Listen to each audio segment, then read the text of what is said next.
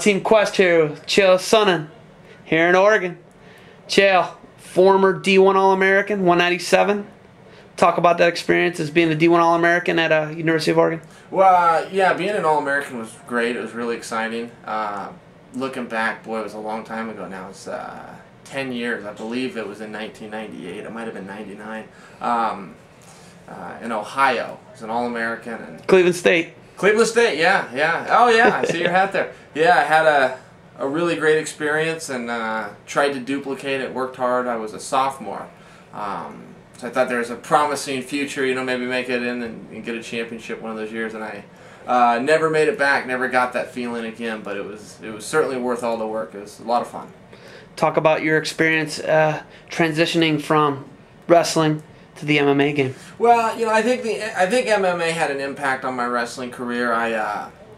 It was hard to stay focused on wrestling. I wanted to do MMA so bad that I was just ready to go into MMA, and I started practicing that. I was in college, but I was taking kickboxing lessons. I was taking private boxing lessons, and I was gearing up for MMA even in college. And I wish that I would have focused a little more on wrestling. I have a few regrets there. But yeah, I'm living the dream, as they say. This is what I wanted to do, and I'm able to do it now and get a little exposure and stay in shape. But yeah, the transition was pretty smooth. They're both combat sports. They're both more mental than they are physical. It's just you and another guy. So the transition is very smooth. Okay, Chael, talk about maybe what's next for you. Are you with any company specifically? I'm with Zuffa. Zuffa owns the UFC and the WEC. I'm competing right now in the WEC, which Dana White, the president of Zuffa, just announced he's sending my weight class to the UFC. So I have another WEC fight September 10th. That'll be for the World Championship against a Brazilian fighter named Paulo Filho. It's a rematch. I was a 4-1 underdog the first time we fought. I lost the fight, and I will go into this rematch as the favorite. I'm confused. Can you help me out there? Just imagine what must have happened in that first fight for that scenario to play out. But there's a lot of controversy around it, the way it ended. His hand was raised at the end of the night.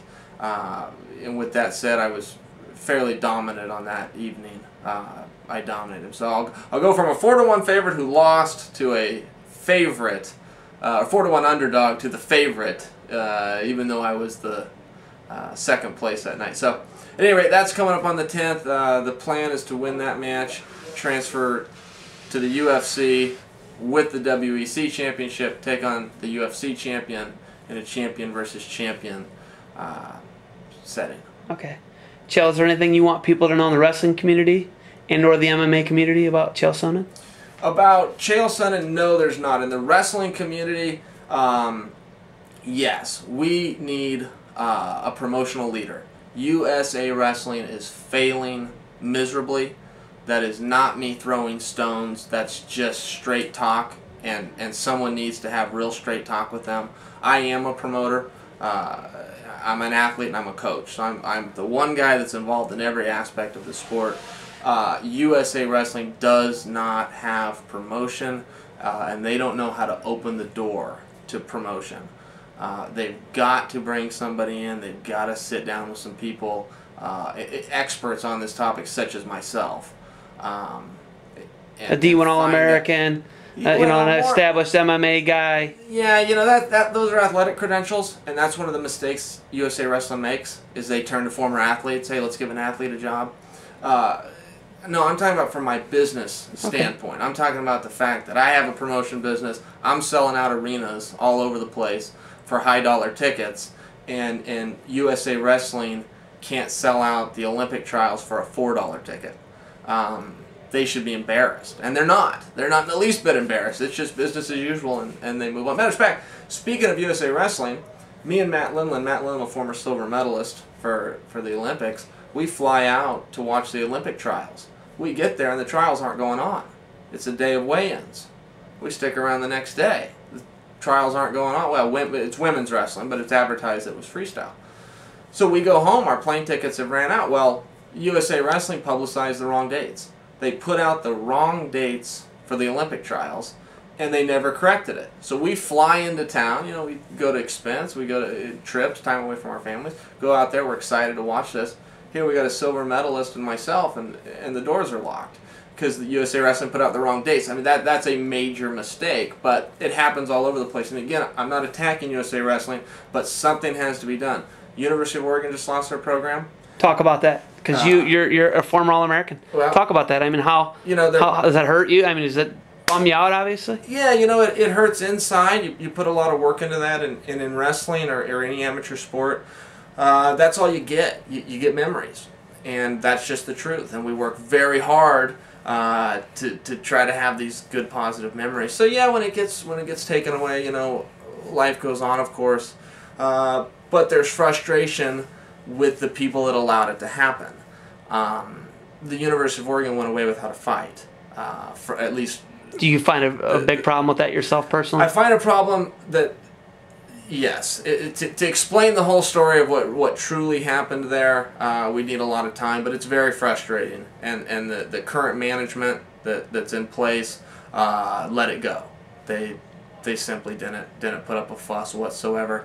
They both took jobs with the university, you know, just do the math from there. And they went quietly, didn't they? Oh, they went silently. There's a difference in quiet and silence. They went silently. You couldn't find a press clipping anywhere. Go to Google right now and search for a press clipping. You won't see one quote from any sitting coach anywhere. And that's tough to swallow. Arizona State, a powerhouse team with a powerhouse financial donor, gets held hostage for 8 days or 7 days. I think it might have been 10. It might have been a little over a week, 9 days maybe. I don't know. And and this is a horrible setting, a horrible precedence. But as much as it's happening, nobody is being proactive. Where is the promotion of wrestling? Flow Wrestling is single-handedly stepping forward and trying to promote the sport. Flow Wrestling. Wait. You're not just saying this because I'm here interviewing you? Well, you know, you are what reminds me of it, is that here we are sitting here doing this. But, you know, in truth, and I need to be careful because I don't want to sound like I'm throwing stones. If I do that, people quit listening. I'm just a disgruntled guy. That's not what's going on. I'm being very objective and just straight talking. You know, you've got one side out there, Flow Wrestling, that's going all over and trying to promote the sport. We've got personalities right now. Ben Askren is possibly the greatest sports personality out there. Possibly. You could throw a few guys up there with him. And geez, nobody knows who he is. We know who he is. You know who he is. People watching this video, nobody knows who he is. And nobody's got behind him and marketed him and pushed him. But America would jump behind that guy so fast. He's funny. He's arrogant and brash, yet doesn't come across as a jerk, which is the ultimate genius recipe. You know, whoever can do that in pro wrestling, Vince McMahon makes the biggest star ever. It's the same thing. He's got an ability to be arrogant and brash and not come across like a jerk. America would embrace him so quickly, and the truth is, nobody even knows he exists. So. He's got the hair, the look, the chin, the whole 9 yards. He's got everything. He's out there promoting himself, putting the chin in China. That's hilarious. That's good marketing. He's doing it. Where's USA Wrestling? I mean, they can't open the door to promotion. They just simply can't. Again, you take a guy like me. I'm selling out arenas with guys that don't have the backgrounds that Ben Askren has, or the Olympic. I mean, any college in the Cormier, country, anybody you want. Well, every college out there, all of them. You know, you've got a couple guys in this country that promote the sport. Chael Sanderson does a good job. He sells out arenas. Tom Brand sells out arenas. And none of them are, the leader is Jay Robinson. Because not only does Jay sell them out, but he works to sell them out. In Iowa, you can sell out. In Oklahoma, you can sell out from the tradition. Minnesota, he came and informed it. He's on the radio. He's on TV. He's on print. He's on billboards. He runs it like a promotion. He's got probably the most successful camp system. Sure. Besides Chael. Yeah, sure. You know, take the University of Oregon. The athletic director comes forward and he says, look, we've got 4 high schools in the city of Eugene.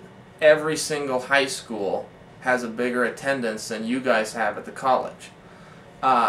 he uses this as evidence to cut the program. That's a tough argument to beat. You never want to side with the athletic director who's going to cut the sport that you love, but he comes forward with an argument that's very hard to beat. And here we've got a head coach, we've got an assistant coach, we've got an assistant to the assistant coach, we've got PR guys, they got a whole team. They got good money, good facility, good everything, and not one of them foresaw that as a problem. Not one of them found that embarrassing that they had less than 200 people in attendance. That's really odd. And that's happening all over the country. And then these wrestling guys come forward and they're shocked. Hey, they're picking on wrestling. Well, how about we do something and cut them off there? How about we take these arguments away and guys just simply don't do it? I think you said it. Everything that a lot of people want to say, and a lot of people have a hard time, I think, believing the reality that wrestling's not doing anything to keep itself around. Sure. Is there anything else you want people to know? I mean, that's yeah. I think you said it, but hey, anything else? Yeah, no, there's really not, other than, I would let USA Wrestling, if Rich Bender's watching this right now, he's either going to go, geez, Chael's smart and I should give him a call, or he's going to say, I didn't know what he's talking about, and he's going to discard this. Call me. I'll tell you what I mean. I'll go into detail. I'll give you a business plan. I mean, they're out there. They've been done before. All the USA Wrestling needs to do is copy it. I don't want paid for my time. I'm not trying to solicit something here. I'm trying to be helpful. So somebody in the wrestling community needs to come forward and say, look, what do we need to do? How do we need to draw some exposure to ourselves? What is Zuffa doing? What are these other guys doing? Real Pro Wrestling made a big attempt, and very grateful for their efforts. They had some elements missing. They didn't follow the plan that's already been. It's right that the template's already been drawn. The template's already drawn. You just got to follow it, and somebody needs to come forward. Jay Robinson can't carry the sport by himself. Chael Sanderson can't do it by himself. John Smith, Tom Brady, they need help. 4 guys can't do it on their own. And it's out there. Sounds like Chael Sonnen might be one of the people who wants to help carry the sport. Sure, yeah, I would like to. I don't have an avenue to do it. I don't have an audience to do it, but I could certainly be a consultant and bring people in. There's no question. That's something I do very well. So there's a lot of guys out there like me, but again, USA Wrestling needs to approach them. All right. Chael, man, we are definitely going to be watching you in the WEC. Hopefully we can see that 185 title get brought back to the Team Quest here.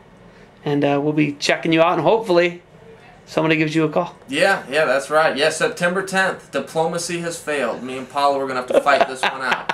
If he wants to go home, we'll forget this whole thing. But if he comes out there, we're going to have to fight. All right, Chael. Thanks for your time and your insight, man. Thanks, buddy.